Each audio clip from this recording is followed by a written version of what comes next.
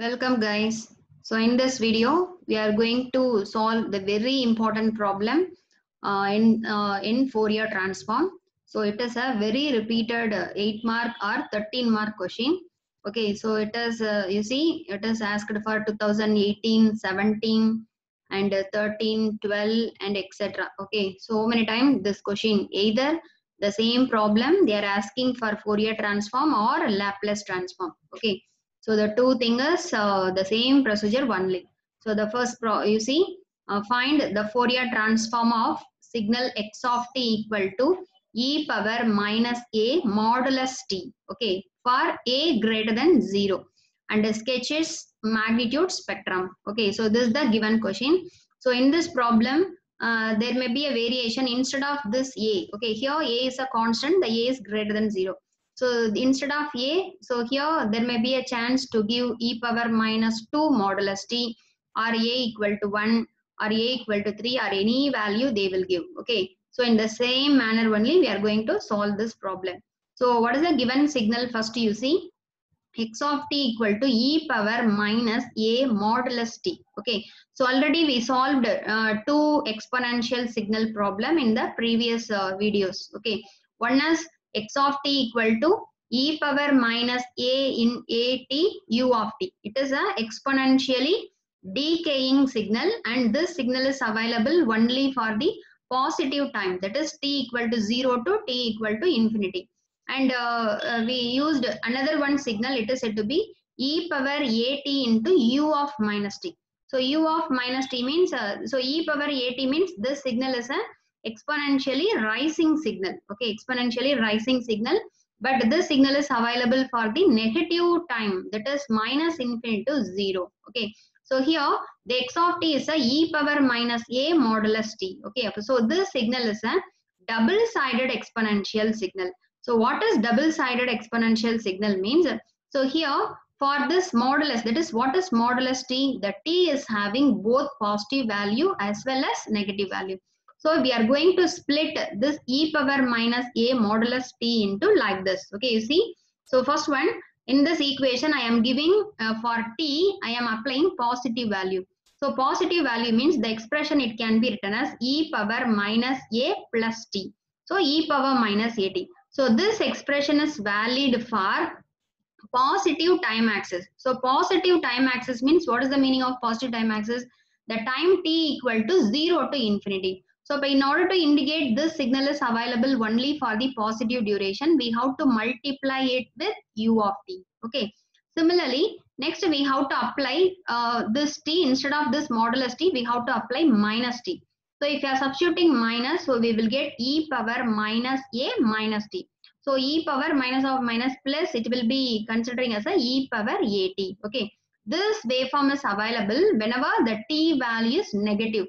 So t, in order to indicate this signal is available only for negative time axis, we have to multiply this signal with u of minus t. Okay, what is u of minus t? U of minus t means this entire wave it is available only for the duration minus infinity to 0. Okay, so the x of t e power minus a modulus t, it can be expanded as e power minus at u of t plus e power plus at into u of minus t. Okay, so this is the e power minus a modulus t. Okay, and it can be also be represented as like this, that is e power minus at when time t greater than 0. That is, you see, if you are substituting for this t, positive value means e power minus at. Okay, so e power minus at when t greater than or equal to 0. What is greater than or equal to 0? 0 to infinity. If you are substituting for this t, minus t means minus of minus plus. So e power at when time t less than or equal to 0. Okay, and this is the graph for this x of t waveform. Okay, so this x of t is having two different waves. For positive time, it's an exponentially decaying signal, e power minus, so exponentially decaying signal. For a negative time, it is an exponentially rising signal. So you see, so for positive time, that is 0 to t, the signal wave is, it is exponentially decaying. Okay, so this is the, for this wave, the expression is e power minus at u of t. Similarly, for the time minus infinity to 0, you see the wave shape is like exponentially rising. So this waveform is e power at into u of minus t. So this is the graph for the given signal x of t equal to e power minus a modulus t. Okay. So our aim is to, we have to determine the Fourier transform of this entire signal. Okay. So the first one, so we have to write the definition of Fourier transform. So what is the formula for the Fourier transform? So Fourier transform of any continuous time signal x of t, it can be written as integration minus infinity to infinity x of t e power minus j omega t dt. Okay. So next one, in the place of x of t, we have to substitute the value. So what is the x of t? The x of t consists of two values. Okay, two graph. The first graph is, you see, the first waveform is a e power minus at u of t plus e power at u of minus t. So instead of this x of t, you just substitute e power minus at u of t plus e power at u of minus t into e power minus j omega t dt. Okay, so next one, you see, so you split this integration to each term. So integration, this first term into e power minus j omega t dt plus integration, the second term into e power j omega t into dt. Okay, so now you see, so here this function is multiplied with unit step signal u of t.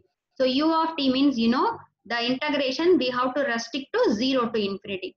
So you have to remove this u of t, and in the place we have to, the integration limit is 0 to infinity. So e power minus at e power minus j omega t. So the base is common, the power is different. So we have to add the powers. So in the power, which one is common? Minus t as a common. So you take minus as common, t as common. We have to write a plus j omega t into dt. Similarly, in this, here the u of minus t is there. What is u of minus t? The folded version of unit step signal. So the folded version means, if any one function multiplied with u of minus t means that signal is available for during the interval minus infinity to 0. So that's why we have to restrict the integration limit is from minus infinity to 0. Okay, so listen, if any one function multiplied with u of t means the integration limit we have to restrict to 0 to infinity, that is positive time. If any one function multiplied with u of minus t means you have to restrict the limit minus infinity to 0. Okay, that is for the negative time. And similarly, you just combine these two e powers. So in this e power, which one is common? Only t is common. So you take t as common. So e power a minus j omega into t dt. Okay. So the next one, we have to integrate this term. So the integration of e power minus some constant into t. With respect to t, we have to integrate. So what is the answer? E power minus a plus j omega t divided by minus of a plus j omega. Okay, so with the limit 0 to infinity. Similarly, if you are integrating this one, e power a minus j omega t by a minus j omega with the limit minus infinity to 0. Okay, so then in this you substitute the upper limit. So if you are substituting upper limit, in the place of t, we have to put infinity. So e power minus infinity. Okay, then minus of, we have to substitute the lower limit. What is the lower limit? 0. So e power 0. So divided by minus of a plus j omega. Similarly, you substitute the upper limit. Here upper limit is 0. So e power 0. Minus of, you substitute the lower limit. So lower limit e power minus some value into minus infinity. So it is minus infinity. Okay. So already you know the value of e power 0. What is the value of e power 0? It is 1. What is the value of e power minus infinity? It is 0. So over here, this is 0. So minus 1 divided by minus a plus j omega. So minus minus cancel. So we will get 1 by a plus j omega. Okay. So similarly here, e power 0 is 1. This value is 0. So 1 by a minus j omega. So this is the Fourier transform of the given signal. Okay, and after that, if you want to take LCM means you take here you take LCM. So a plus j omega, a minus j omega. So if you are taking LCM here, a minus j omega plus a plus j omega. So here minus j omega plus j omega gets cancelled. So we will get a plus a. It is 2a. So 2a divided by a squared. So here, you see in denominator a plus j omega, a minus j omega. So if you are multiplying these two, we will get a squared minus j omega squared. So j squared answer is 1 minus. So here it is plus. So either you write this answer or this answer. So this is the minimized answer of x of j omega. So this is the Fourier transform of the given double-sided exponential signal. Okay. So the Fourier transform we derived. And in the question, draw the magnitude spectrum also. So what is magnitude spectrum? Or magnitude spectrum is otherwise called as amplitude spectrum. So the spectrum is nothing but it's a graphical representation of the modulus of x of j omega versus frequency. It is called as amplitude spectrum. Okay. The phase angle of x of j omega versus omega, it is said to be the phase spectrum. So the first one, so this is the x of j omega value. So you see in this x of j omega value, any imaginary part is there. So you know the Fourier transform answer for any signal is a complex quantity. So a complex quantity means it may consist of real part and imaginary part. So here automatically the imaginary cancelled. So we will get the reduced answer as 2a by a squared plus omega squared. So you see this term is completely real part. So in the x of j omega there is no imaginary part. Okay, so that's why. So from this x of j omega we have to calculate the two things. One is modulus of x of j omega. So what is modulus? That is, for example, if you are taking one complex quantity a plus jb means the modulus of a plus jb is the square root of real squared plus imaginary squared. So real is a squared plus imaginary is b squared. So similarly in this term only real is there. So that's why the modulus of x of j omega equal to square root of this real the squared. So square root get cancelled. So that's why the modulus of x of j omega is the same answer, 2a by a squared plus omega squared. Since in the x of j omega there is no imaginary part. Okay, so that's why the x of j omega is said to be the modulus of x of j omega. So according to this term, the magnitude, the amplitude spectrum is depending upon the frequency omega. Here a is a constant, here a is a constant and omega is the frequency. So with respect to this frequency, the modulus of x of j omega value, it will vary. Okay. So the graphical representation of this modulus of x of j omega versus the frequency omega, it is said to be the amplitude spectrum or phase spectrum. Okay. Similarly, we have to obtain the phase spectrum. So what is phase spectrum means? The phase angle of x of j omega versus omega is said to be the phase spectrum.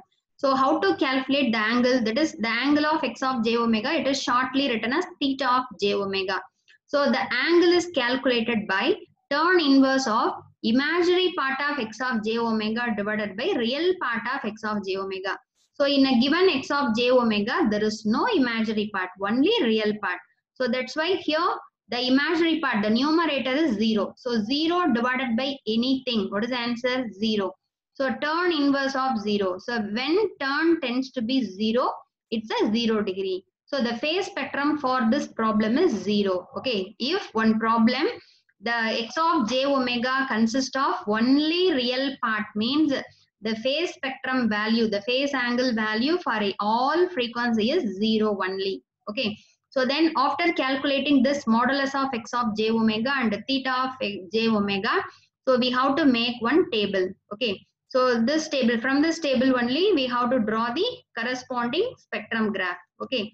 So you see, so in the table we have to write 3 column. One is the frequency omega, modulus of x of j omega, theta of j omega, x of j omega. So here for different value of omega, we have to obtain these two answers and we have to draw the graph. So here you see the center value. Okay, the omega, the center value is 0. Then the omega value, it may be 1, 2, 3, 10, 20, 30, etc. So for samples, I am taking omega is 0, omega is 10, 20. Similarly, minus 10, minus 20. Okay. So first of all, if omega is 0 means, okay, if omega is 0 means we have to find out the value of modulus of x of j omega and the phase angle. The phase angle, you know, according to this equation, the phase angle is 0 for any frequency. That's why this last column is always 0 degree for any value of omega. So only we have to calculate this magnitude spectrum. Okay. So what is the modulus of x of j omega? 2a by a square plus omega square. So in this equation, if you are substituting omega is 0. So if omega is 0 means what is the answer? 2a by a square. So a, 1a cancel. So what is the answer?